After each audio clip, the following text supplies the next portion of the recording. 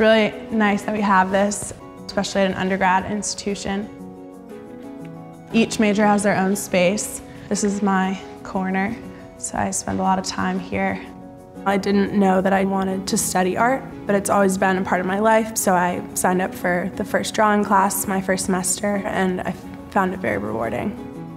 The liberal arts education just affords you such a great opportunity to study things like art and geology that might not seem to go hand in hand at first, but really within this community you can make anything work. I started dancing when I was 2.